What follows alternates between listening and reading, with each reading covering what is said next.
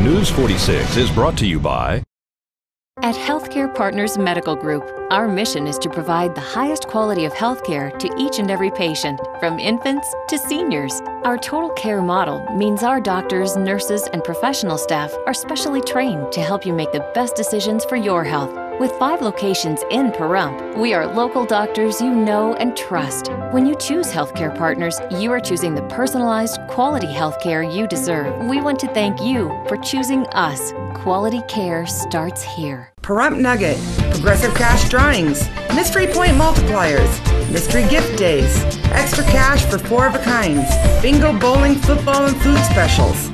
Looking for constant action? Look no further. Pahrump Nugget Hotel and Casino. 46 is brought to you by Healthcare Partners.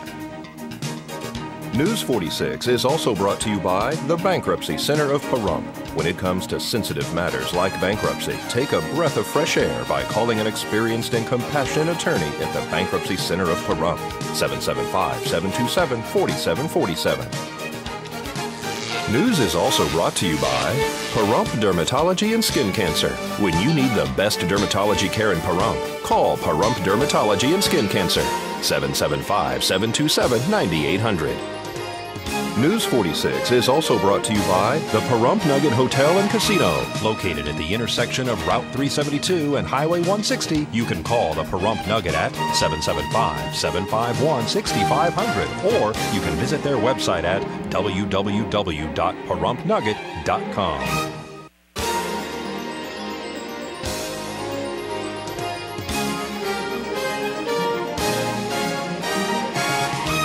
Tonight on News 46, the acquisition by Golden Gaming is complete. A birthday celebration for Dr. Seuss. And how to get your ham radio license. News 46 starts now. You're watching KPVM News 46 with Rick Vale and Rhonda Van Winkle. Local coverage from Deanna O'Donnell. News 46. Local coverage you can count on.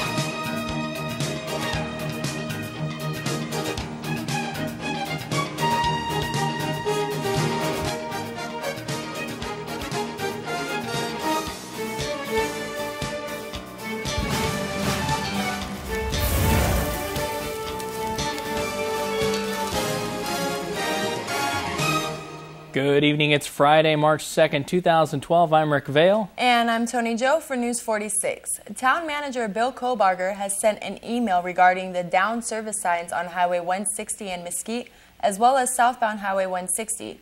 According to Nevada Department of Transportation, the service signs are down because NDOT is in the process of moving the signs approximately 4 feet farther from the highway. Mr. Kohbarger adds that NDOT believes it is a safety issue. NDOT advised that it will be about another week or 2 before the signs are going to be back up. All right, so safe driving out there, folks. The Pahrump Town Board voted 4-1 to offer current Town Manager Bill Kohbarger a 3-year contract effective July 1st of this year. Board member Mike Darby voted against the agenda item. And Terriblestown and Terrible's Lakeside closed down temporarily to switch owners from Affinity Gaming to the new owner, Golden Gaming. Well, Golden Gaming has completed the takeover of Terriblestown and Terrible's Lakeside from Affinity Gaming. We're going to speak to Jeffrey Rathjen. Transition went fairly smooth yesterday. Had a couple of computer glitches, but as far as turning everything over and turning everything on, we're open, operational, and ready to go. Slot club's going great. So we're very, very happy to be part of more part of Pahrump and bringing on the other 2 properties, being part of the Golden Gaming family. We had a few glitches as far as getting the connections going over, so we opened up a little bit later than 8 a.m. But we got our guest in and got him changed over to the new G card, and everything's working great. Just hit both properties this morning, and everybody's happy and cruising right along. What's going on with the players' cards? Well, the players' cards used to be the A-Play, and that card stays with Affinity and with Terribles. We have what's called the new G card, and so those players are able to come over, get their new players' card, keep all their points, all the bonuses, all the benefits, everything from the club stays the same. The only difference was the card change. And so you're asking people to come in and change out their cards then, or are they good for a certain amount of time? Or? Well, what we're doing for yesterday, today, tomorrow, and Sunday, we're actually having a celebration as far as changing the cards over. We sent out a free play offer, so they get some free play to come in and change a new card. Plus, we're doing cake and champagne on both properties at 2, 4, and 6 p.m. for coming on down and changing the card over. Is there going to be any changes with Terrible's Town or Terrible's Lakeside? Daily operas are staying the same. All we're doing is doing some of the management. I mean, as far as the team members are concerned, the guests are concerned, they just come in and enjoy themselves. Terrible's Lakeside is a big RV resort as well. Is there going to be any difference in what's going on there? I can't wait to get a hold of some wagon masters from across the country and bring new faces to Pahrump. Hopefully future residents coming to Pahrump. You know, a lot of these RVers are always shopping for a home. So hopefully a lot of this stuff is going to drive more revenue to the valley. And I'm excited as can be about getting that RV park. There's some changes that happen in the RV park. I know like about a year ago, some of the locals, they could buy like a daily pass or monthly pass. Are we looking at that as well to utilize that? I don't know all the ins and outs as far as what they did for the locals over there, but I can assure you, if you guys know the Nugget, we're going to put entertainment out there. We're going to have some fun. We're going to have a lot of things for the locals to come out and enjoy. It's a beautiful facility. It's an incredible facility. We had a lot of entertainment out there, so the Nugget's going to continue the entertainment that they do right here at this facility as well. I have got our entertainment director already looking at who we're going to book, when we can book, how we can book, where we're going to put them. I mean, all those things that draw excitement and have some fun. I mean, we really do enjoy having a good time. So we got that facility out there to be able to enhance it by bringing some music out and enjoy the poolside and the lake and all that. Come on, we're just going to have a great time. This is Deanne O'Donnell at the Pahrump Nugget for News 46. And speaking of the Nugget, as we head into our first break, here's what's happening this weekend at the Pahrump Nugget. Hi, I'm Jeff Simmons here at the Pahrump Nugget Hotel Casino. First of all, I'd like to welcome Terrible's Town and Terrible's Lakeside to the Golden Gaming family. It's be nice working with them for a change. So, welcome to Golden Gaming. Also, on our stage bar tonight, we got Cedro Amato for live music from 7 to midnight, Friday and Saturday night. And this is our month for our anniversary. It's been 11 years since we've been here. It seems how time flies when you're having fun. 11 years. March 24th, Saturday night, we're going to be celebrating our anniversary. The first 1,000 people into the door shows their Club Nugget card at the Slot Club booth and receive a free T-shirt. That's the first 1,000 people through the door. And also be serving cake and champagne from 6 to 8, and that'd be in front of the poker room. And also, every Monday and Tuesday, we have, starting from 4 to 8, every 10 minutes, we're giving away $111 in free slot play. That's every 10 minutes. And that's on Monday and Tuesday, excuse me. Friday and Saturday, we have random drawing, and it's every 30 minutes for $100 slot play. News 46 is brought to you by Affiliated Chiropractic and Affiliated Physical Therapy. Come in for your free consultation. Call 775-727-8900. Our goal is to create the individual treatment plan that will restore your health and end pain.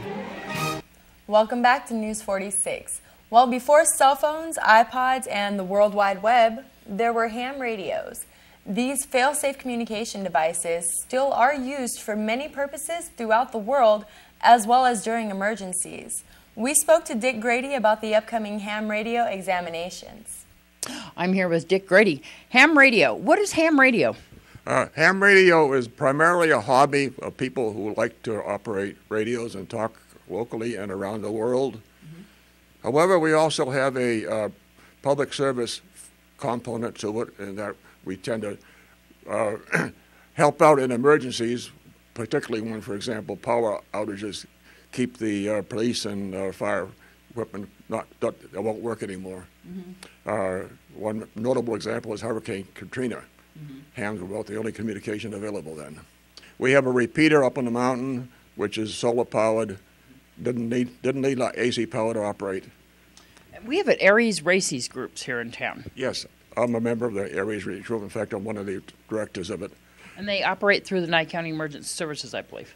That's right. We're affiliated with the Nye County Emergency Services. We actually use their billing to meet there, and that's where we have our ham radio exams too. Can anybody be a ham radio operator? Oh yeah, there's no restrictions at all. You can be a citizen, non-citizen. I've heard about 6-year-old kids getting licenses. And is the license required? A license is required to operate a ham radio on the ham radio frequencies. The license term is 10 years. In order to get a license, there's a question pool of questions and answers that you look over and become familiar with. The question pool's around 450 questions and answers, and we picked 35 and gave you an exam on it. If you pass 26, you got your license. So how would a person study for this ham radio examination? You could download off the internet the question pools. There's public information, or you can buy books that lead you through the study of it. Is it expensive to buy ham radio equipment? Well, yeah. Well, I don't want to say very expensive. I mean, a good quality handheld unit might be $150, $200. And so what is some of the benefits of talking to people worldwide? Well, you don't need wires. For one thing, it's wireless. And other things. We do more than just talk. Yes. Hams can help write their own TV stations talking to other hams. We use Morse code, of course. We also have digital communications. We had the first internet before the internet came along. Do we have an examination coming up soon? Oh, yeah. We have an examination coming up a week from Saturday, the 10th. We have them every 2 months on the second Saturday of the odd months at noontime at the Nye County Emergency Management Building. That's off a basin behind the courthouse. They're right there on Surrey Lane. Right on Surrey Lane, right across from the animal rescue. And so how can a person get sign up for these examinations? Well, you don't really have to sign up. Just show up and take the exam. If you want any more information, just give me a call, 751-5242.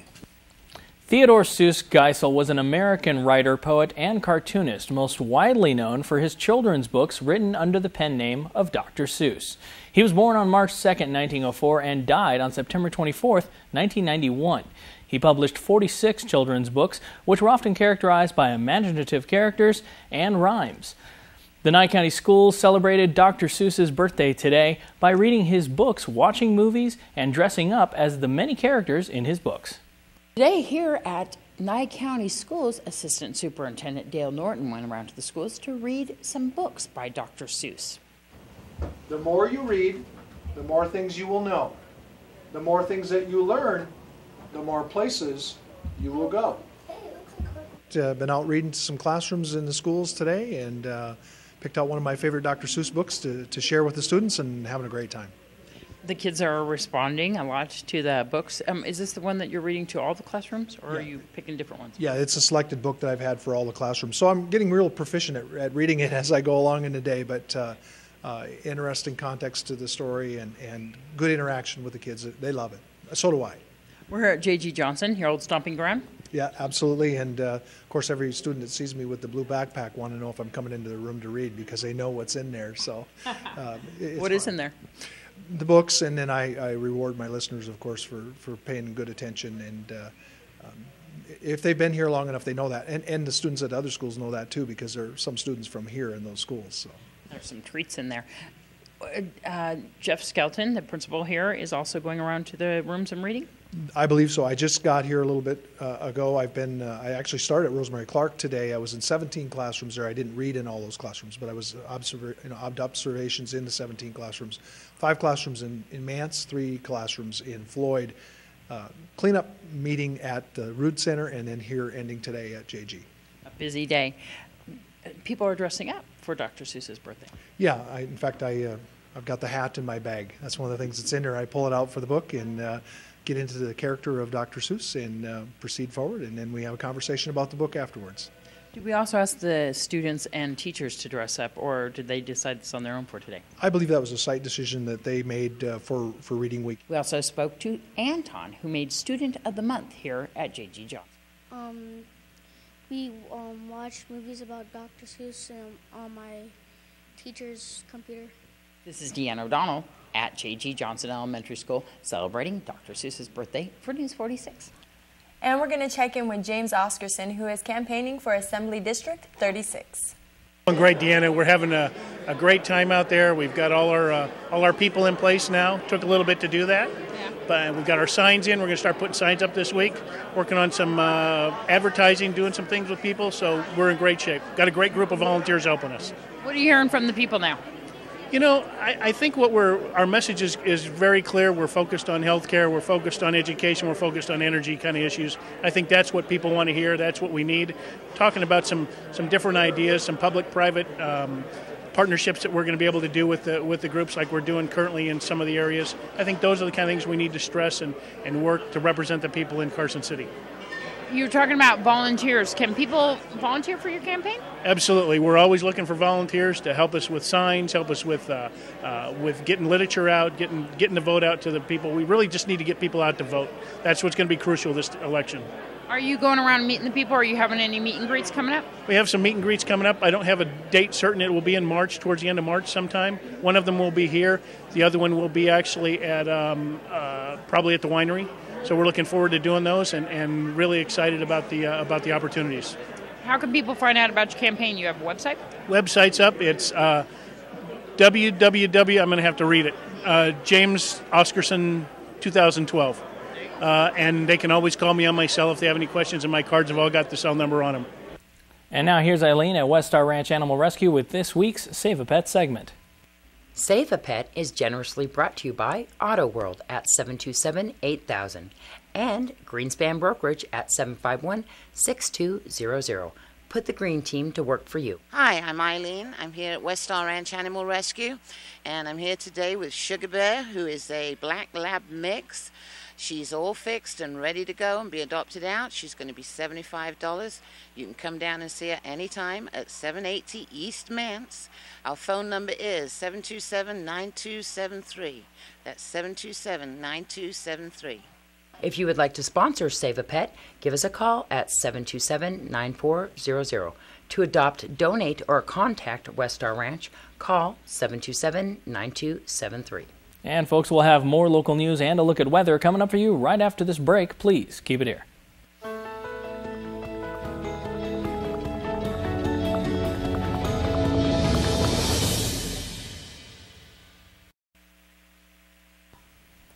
Welcome back to News 46. We're going to introduce you to Louis DeCanio, who is a candidate for Justice of the Peace.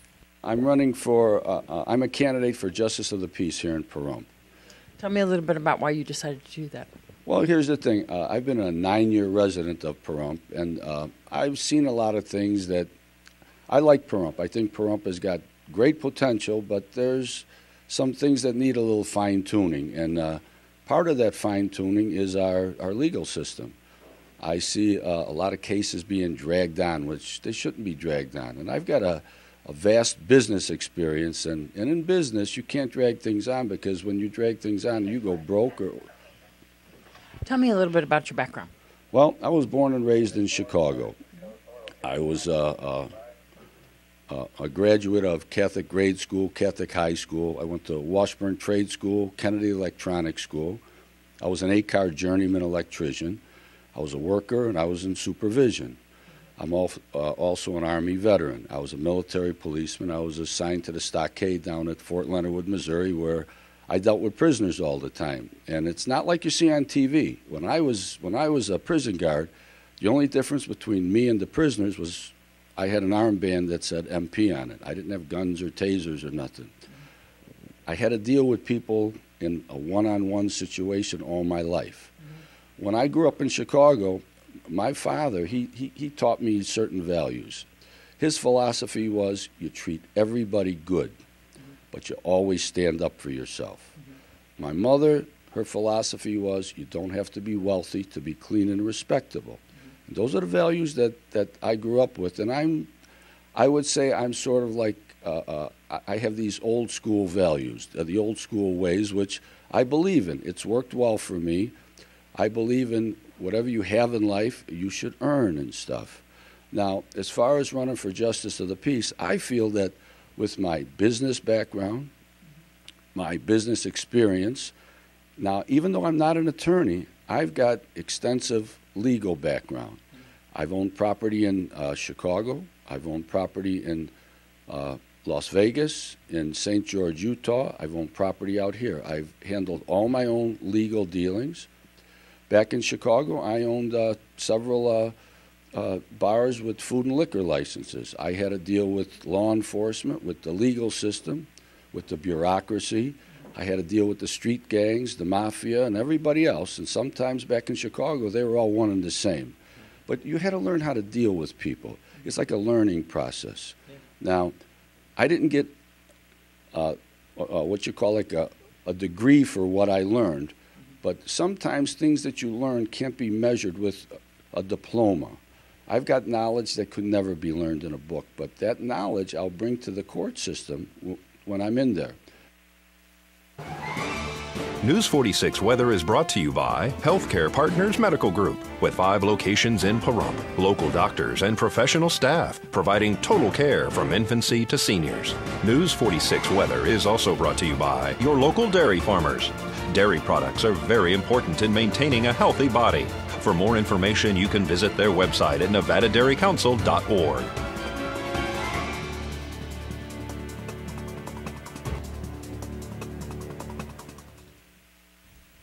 Welcome back to News 46, everyone. It's Zach Fuentes here with your weather.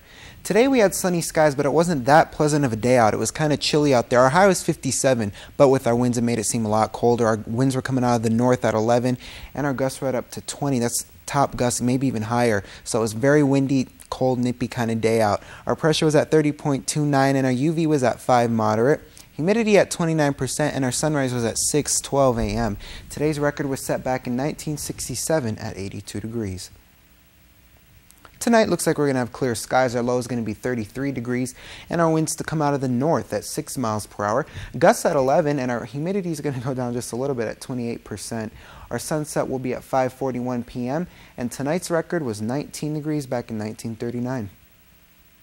Tomorrow looks like it's going to be sunny, and our high is even going to go up a little bit at 65 degrees, the low at 39, and our winds to come out of the north-northeast at 5 miles per hour. Our gusts at 8, so it looks like that breeze is going away, and we're going to have a little more of a pleasant day tomorrow. Good way to start the weekend. Our UV index is going to be at 5, and our sunrise will be at 6:11 a.m. Our humidity at 19%. And now looking at our 7-day forecast, our weekend is looking pretty sunny, but once we come back into the work week, Monday and Tuesday is going to be kind of cloudy, and then Tuesday looks like we're going to even have some high winds with our gusts at 20 miles per hour. Wednesday and Thursday looks like the sun is going to return, and then Friday possibly some clouds out there. Our high is going to get up to 76 degrees, it looks like, on Monday, which is not too far away from the 80s even, so we are starting to warm up a little bit, which is going to be really nice. Our lowest low is going to be 39 on Saturday as well as on Wednesday. And today's worst weather was in Sundial, West Virginia, where they had strong thunderstorms. Back to you. Thank you very much, Zach. And folks, just a quick note. I have to apologize on behalf of everyone up here in KPVM. Our eye lines are a little off because we're having some technical difficulties with our prompter. So if you could just please bear with us, we're going to have all that fixed up for you real soon. And this Sunday, March 4th, is a food drive for the disabled American vets at Who's Dunes on Highway 372 and Linda Street. It will begin at 2 p.m. And Next Level Comics will be holding a grand opening tomorrow, March 3rd. The doors open at noon. There will be free hot dogs for the first 200 people. Also, lots of discounts and sale specials. Next Level Comics are located on Frontage Road and Basin, pretty much right across the street from CVS.